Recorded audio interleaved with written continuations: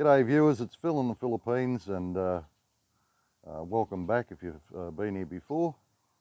It's great to see you again. Subject of my first vlog that I'm going to do today is the first meeting after you've met a young lady online and you've decided that you're going to come to the Philippines. You've gone to a huge amount of expense, you're excited, and I'm going to give you two scenarios.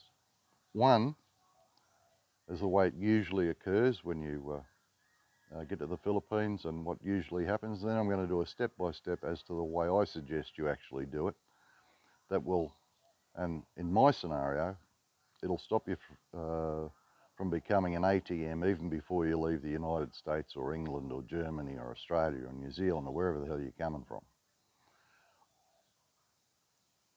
Scenario one is how it usually occurs. You've been corresponding via the internet with a young lady, you've selected one, you're getting along famously. By this time you're probably sending her a bit of money to get a buy, and I'll go into how much money you should be sending, if you should send any money at all, but possibly in the end of this vlog or in another vlog. But the assumption is this: you've been talking to this young lady for a month, 2 months, 6 months, 12 months, whatever it happens to be, and you think this is the one. She's told you all the right things, you feel comfortable, you feel confident, and and with her urging, you've decided, yes, I'm going to pull the pin and I'm going to go and have a look at this. I'm going to meet up with this young lady first, for the first time, face to face. I'm going to see if all's kosher, and we'll see how it goes from there. Okay. Majority of these young ladies that are online usually are from the province. They may say that they're living in General Santos, or they may Davao or Cebu or wherever it happens to be, but the reality of the situation is their homes, 9 times out of 10, are in the provinces, and it may be even up to a 3-hour bus drive away from where they've stated online that they're actually residing. Now, this is not to deceive in most of the cases. They realise that you don't know too much about the Philippines, so they're trying to give you an idea by naming the closest major city that you might be able to look up on a map. A lot of these villages and Paruks and whatever aren't even on the maps, and her saying she comes from Talisay or wherever the case happens to be is irrelevant, and she knows that it's difficult for you to find out, so she'll turn around and say, in our particular case, she'll say, I'm from General Santos. She may be working in General Santos, or she may have relations in General Santos or Davao or Cebu or the Hall or wherever it is. Anyway, the reason I'm telling you this is you've just announced to her, baby, I'm coming to the Philippines, I'm all excited, and we'll finally get to meet each other. She's excited, you're excited, you've taken the plunge, you've bought the tickets. Then what's going to happen is she's going to say, listen, my love, she says, to get from home to meet you, I've got to get some money, you know, like over and above the allowance. Maybe she's got kids to look after or whatever. And of course, you're going to be enthusiastic and say, yes, my love, I'll send you some money. Okay, this is the first thing. I don't think it's a bad thing, whether you're sending money or not. Say, for instance, you're not sending money. Yes, I'm going to tell you now, 9 times out of 10, to get to where you want them to go, you're going to have to send a little bit of money, but I would not send more than about $50. Now, $50 is a huge amount of money for them to go from point A to point B. Okay, so I'm not going to say it's a bad thing. Get onto Western Union, send them $50, and that will cover their bus fare from wherever they're coming from, a bit of food money, and once you get to the Philippines, you'll realise food is the paramount. But don't get over enthusiastic and send them a small fortune, a couple of $100 or $500 or whatever it happens to be, or euros or everything.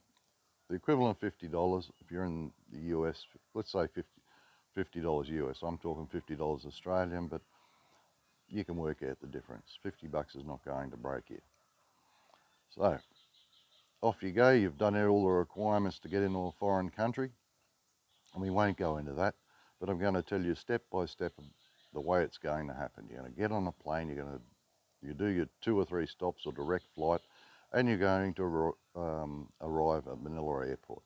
You're going to get off the plane, you've got to go through screening, then immigration, And here you are with all your baggage after you've picked it up, standing there, looking around for a young lady who's determined that she's going to meet you, and you're happy that she is. You've made your bookings in a hotel. You're all raring to go. What could possibly go wrong? I'm going to tell you what can possibly go wrong. What's going to happen 9 times out of 10 is, yes, your dear sweet girl is going to be there waiting, smiles, probably an inflated balloon, hysterically happy, and behind her is going to be half of her Peruk or village or whatever, which is made up of most of her relations, her best friends and whatever. And of course, your immediate reaction is, isn't this nice? All these people have come to greet me, and she's going to come up. She's not going to be too overly affectionate to you on the first meet. She'll come up, she'll probably give you a hug, smile a lot, and isn't it wonderful? Go through small talk. Then she's going to go through the procedure of introducing you to anywhere between 5 and 15 people, maybe more, depending on the family size and whatever. They're all enthusiastic and all smiling, and they're ready to welcome you to the Philippines. Now, you've just been on, if you're from the States, a 14 or 15-hour flight. If you've had stopovers, even longer. You're going to be absolutely knackered, but your adrenaline and your enthusiasm are going to take over, and you're going to say, I'll think to yourself now, take me to wherever we're going. Right. This is where we become, this is the first step in becoming an ATM. You're going to say, okay, well, where are we going? Are you going to take me to the hotel? Just say, oh yes, we'll go to the hotel, but why don't we go and have something to eat first? Okay, that's nice. You don't really feel like it, but you don't want to offend, so you say, yeah, okay, we'll go and have something to eat. That's assuming you arrive in the daytime. So off you go with these 15 people in tow. Now, then they're going to ask for you to get a bus, and of course, it's going to be expected that you pay for that bus fare if you go by bus. If you're unlucky, they'll all order a 18-seater. It's going to cost you more. You don't understand the language, so she's going to be organising it all, and she's going to say, baby, it's 2,000, 3,000, 4,000 pesos, whatever it is, to go from the airport into Makati or somewhere, or Angeles, or wherever it happens to be. And they're all going to pile into the bus, and everyone's hitting you with questions, smiling. Most people can't speak English, or they're too shy to do so. And you're now in the hands of your beloved. She's going to whiz you away to some place, usually to a mall because it's air conditioned, and the whole 5, 6, 7, 10, 15 people are going to waltz in, and they're all going to plonk themselves down. You have no idea what to order. You're going to get a menu stuck in your face that's probably 10 or 15 pages long, which has 100, 150 selections to do. You have no idea what to order, and you'll say to her 9 times out of 10, if you're a Yank, you'll say, do they serve burgers or they serve fries and whatever, and she'll say yes to everything. But the reality is, it'll probably be a lechon place, which is a pork place or something like that. Or even worse, you'll think it's cheap, and you'll say, let's go to Jollibee, or let's go to some takeaway joint or whatever. Doesn't matter. You're going somewhere to eat, and you're all going to sit at the big table, and then you'll realise out of the blue how noisy all these little people are. And everyone's trying to talk to you at once, and whatever. You're tired, you want to go to the hotel, but let's get this over and done with. You don't really know what's going to happen, and you're a little bit perplexed as to what to do. So you just follow the cues from your girlfriend. You'll sit down, everyone will order, and the orders will be immense. There'll be rice, there'll be lechon, there'll be this, there'll be that, and this great huge pile of food over the next hour will start arriving at the table. That's great, everyone seems happy, they're happy to see you, you're feeling good, everyone will eat, then they'll order drinks and whatever. So an hour and a half later, you're sitting there, and then the bill will come. Now everyone will go eyes right or eyes left and look at you. The bill will come to you, and it'll be X amount of thousands upon thousands of pesos. You expected that, if anything, they'd probably be uh, shouting you dinner, but the bill's landed on your lap. Doesn't matter. It's only play money anyway, you think to yourself. She tells you how much it is. You fork out an immense amount of money, 10, 15,000, whatever it is. Not even thinking to do the conversion in your head. You've got plenty of pesos in your pocket. It doesn't really matter. My friends, you've already started the ATM journey. Then what will happen is 9 times out of 10, the girl will say to the family, oh, well, you've met my beloved and we're going to go off to the hotel now. Some may come, some will go. If she feels confident with you and comfortable with you, she'll go by herself. If she's still not 100% confident and comfortable, she'll probably get her best friend to come along as well, right up until the hotel doors or lobby or whatever. You've already made some monumental mistakes. What you've done is you booked a hotel which you think will have all the amenities that you require coming from Europe or coming from the United States, so you're paying through the nose for the hotel anyway. You've probably booked in there for the duration of your holiday, not knowing anywhere else because, you know, it's a nice hotel, it's right in the middle of things, and you've already prepaid for 2 weeks, whatever the duration of your trip is. Wrong, but anyway, we'll get into that. Okay, the family have decided to divide up after dinner. They'll all look at you and the beloved will say, baby, the family's got to get home. You know, could you possibly pay for their, don't worry, it's only a bus fare, it's only going to cost you a few thousand pesos more, and they all did come to see you, and of course you're going to look sympathetically at them because you know they haven't got a great deal of money, and your hand's going to go in your pocket again.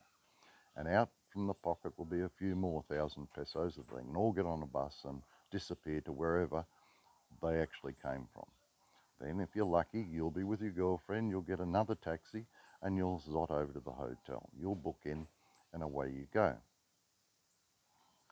That is the normal way. Now, already you may be out of pocket with fares and meal and God knows what, 15 to 20,000 pesos, and you have not already, or you haven't got into your hotel yet.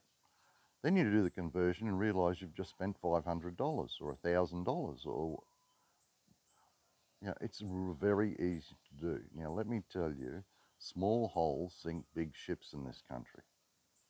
That's the scenario. You'll book into the hotel, everything's honky-dory. You'll say to yourself, oh, it doesn't matter. It's the first day. I expected to be spending some money.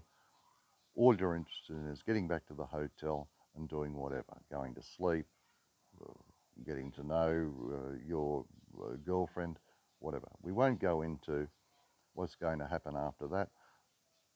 This is what is usually the MO. But it really has primed you already because you are in holiday mode to spend money. Now this is the first day and you might be $200, $300, $400, $500 of your own currency or euros out of pocket, and you really haven't had the first night's sleep. Now I'm going to suggest scenario 2 to you that will save you a great deal of money, and it'll separate, again, the old saying, the wheat from the chaff. I would suggest the first thing you do is you tell the young lady, yes, I'll send you your $50 to get you to wherever. If you're arriving, as an example, on the 1st, you tell her you're arriving on the 2nd and you'll meet her at the hotel. Now there's a reason for this. If you're meeting at the hotel, at least you're on neutral ground. When you're on the hotel, at the hotel, before she comes, you say, love, if you're going to bring someone, can you only bring 1 or 2 people? And you tell a little white lie. The hotel really doesn't like a huge amount of guests. So at least you reduce the numbers down to 1, 2 or 3 people. Tell her we can always meet your family, in a couple of days' time. Okay, you've set the scene. You arrive on the 1st, and what's going to happen is you're going to go through all the procedures at the airport, and I'm going to tell you how to get from point A to point B, because everything in the Philippines is designed to create an ATM out of you. First thing you do is memorize where you're staying. Do not write it down on a piece of paper, right? for a number of reasons. If you state where you're going and the area it's in, whether it's in Makati or whether it's and the hotel name, and act nonchalant, like you know where it is, if you get caught uh, by a spruiker that whizzes you into a taxi, at least he'll think you know how to get there. So you're not going to go halfway around the world and pay through the nose for the taxi fare. So instead of handing him a piece of paper, memorise where you are, memorise the area it's in, and possibly the road. Okay, I'm going to get you to avoid taxis though. You've got off, you're in the lobby, you've collected your luggage, and away you go. Now, as soon as you get out of the building, 1,000,001 spruikers are going to hit you because they can see tattooed across your forehead, tourist, because you're carrying a whole heap of bags. You've just arrived. I know you're international because you're at the international terminal. Everyone's going, sir, let me take your bag. Do not let anyone take your bag, not for the sake of theft. But what they're going to do is then direct you to a taxi. And the taxi, as an example, if you're going to Makati, which is, I don't know, 15 Ks, maybe a little bit more from the airport, through the traffic, there's a good chance, and you have no idea whatsoever what the correct rate of charging is going to be. He's taken your bag, he's lobbed it over to his mate or the company driver that he uses because he gets commission, and he's going to say, this man wants to go to, and he's going to tell him, the guy's going to go, okay, instead of you doing the right thing and asking how much it's going to be, you're just going to get in the car. That fare will cost you 2,000 pesos, maybe more. If you look like a sucker and dope and you're all dressed up like a pock doctor's clerk, he's going to charge you more. This is what you'll do. You'll get off. You'll ignore everyone trying to take your bag and direct you here, there, and everywhere. Before you leave the terminal, you're going to look for a small booth or a couple of small booths, one with smartphone on it or one with Globe on it. They're both the national carriers here for telephones. You're going to walk up to them and you're going to get a SIM card. It'll cost you 20 pesos, 80 pesos, something to that effect. You're going to slip that SIM card in. Don't worry about charging it at this particular time, and you're going to put that in your phone. Then you'll walk outside, you'll ignore the spruikers, and you'll look for a green and white, very small, almost like a lemonade stand booth, with usually a line of people in front of it, and it's going to have GRAB written on it. G-R-A-B. This stands for Grab a Cab. Now the reason you're going to look for that is it's virtually the Philippines equivalent of Uber. The way that works, you fall into line, you have your bags there, you've already memorized your address, you tell the young lady or the young man there that you're going to XYZ Hotel in Makati. He then gets on a very small mobile phone and rings somebody on the Uber network rather than the app. You can get a Grab app later, but he will ring somebody and he will hand you a very tiny slip of paper, and on that slip of paper will be the charge to go to that hotel. Now, rather than, you'll notice beforehand, if you went the other way, it's going to cost you 2,000 to 3,000 pesos. On this slip of paper will be 180 pesos, 200 pesos. That will be the fare. Then there'll be a registration number, or the last three numbers of a registration. He'll direct you to stand over where there's usually chairs set up and wait for a private car with the registration number of those three numbers that will pull up, and that will be your car. There will be no overcharging. The cars are clean. The drivers are polite. You'll get into that. He will take you directly there and you will pay exactly what's on that piece of paper. Now for you Yanks, don't screw it up for the rest of us by throwing your money around and slipping him 10 bucks. You don't tip here. The majority of the time you do not tip. If you can't tip in a coin, do not tip. So okay, he drops you off at the airport. Worst possible thing, if it's 180 pesos, you'll give him a 200 pesos, he won't have change. Okay, that's his tip, see you later. You go up into the hotel, you book in, you have a shower, you get a decent night's rest. Now you've already pre-arranged with your girl that she comes direct to the hotel. When you go to the lobby, You tell the lobby that you're expecting a guest the following day. This is her name, and she should be directed towards your room. Okay, at least you've got there on the first day. You're well rested, you know what's going on, you've had a sleep, you've had a shower, and then she turns up. You've already told her, only bring one or two, because the same scenario is going to go. She's going to want to size you up, she's going to want to see uh, what you like, and she's going to want to do it in company for two reasons. One, for her own safety, because you could be some peanut, and two, she wants someone to boast to. Oh, this is my man, this is my best friend, and knowing that in the Philippines, all they do is go back and gossip. So that girl can return to the Parok or the village or whatever, and she'll say, oh yes, Daphne or Georgina's boyfriend from Germany or from Sweden or from England or America turned up. He's very nice, he's a nice man, all this. You're still going to go and have to shout them a meal. You're still going to have to shout them drink. Now, the second thing she's going to do, you're going to say, oh, well, what are we going to do today? Oh, I'll show you around. She's going to direct you to a mall. And the reason she's going to go there is you're now sweating like a pig. And she's going, oh, it's cool in the mall. And you're going to go along to SM, Robinson's, or there's a few major malls here, shopping centres. And then she's going to run amok. She's, oh baby, oh, this is nice and that's nice and this, and she's going to test you out whether or not you're going to buy it. Put it off, put it off, put it off. You are there to have a look around. Get out of the malls and whatever, or go back to the hotel room. Get rid of the hangers on because they're going to cost you money. So listen, I'm tired, I only arrived late last night, we'll go back to the hotel, we can do this later. Get out of the malls, get rid of the friends, get back to the hotel, sit down and have some meaningful conversation. That's my suggestions. Remember that you've got a Globe, a new telephone number. Cut off your US number. It's going to cost you a fortune. Over here, everything is SMS. You're going to load the phone up. She'll tell you how to load the phone and where to load the phone with whatever carrier you've got, whether it be Smart and Globe, and go from there. Now, I know you blokes aren't peanuts. I know you're smart guys. But the little things here erode away and erode away at your pocket. You've got to be very wary.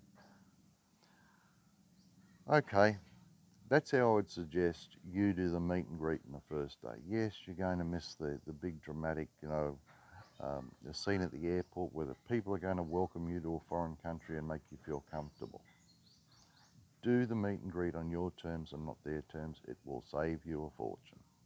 Anyway, if you've got any problems, questions or whatever, or I can suggest any other way to you, or you want to run something by me, put the comments down below. I'm only too happy to answer the questions, or I'll do another vlog on it if I haven't given you enough information at the moment.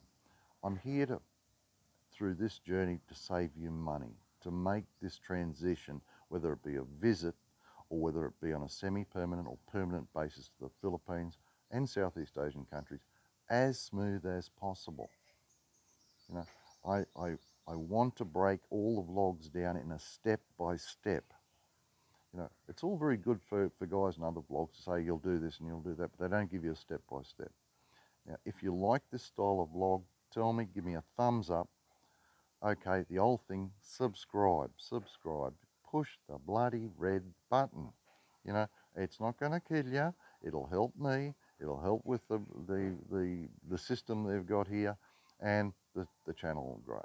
Anyway, this is Phil in the Philippines. That's the vlog for today. I might do another one this afternoon on allowances. That's another good one, allowances. So give us a thumbs up. Write a comment. I'm only too happy to answer your comments. In fact, I like to see them. If you want to be negative about it, it's like water off a duck's back with me, so you might as well not bother, but put down what you reckon. I love you and leave you. Till next time, it's Phil in the Philippines. Expat Phil. Cheers for now.